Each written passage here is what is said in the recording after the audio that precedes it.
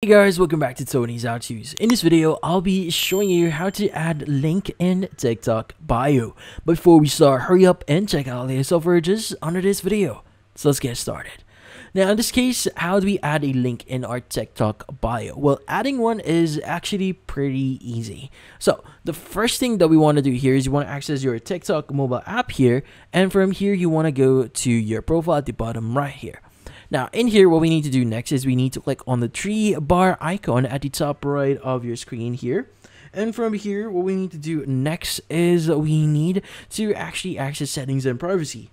Now in here, what we need to do next is we want to go to account. Now in here, what we need to do next is we need to choose to switch to business account here. Now just to give you an idea, I'll show you before. So for example, let's go whenever we click on edit profile, it's not going to give you an option to add a specific link here, which is really troublesome if you want to add yours. So let's go and go back into our settings and privacy here. Let's go again to account, and from here, let's go and click on switch to business account.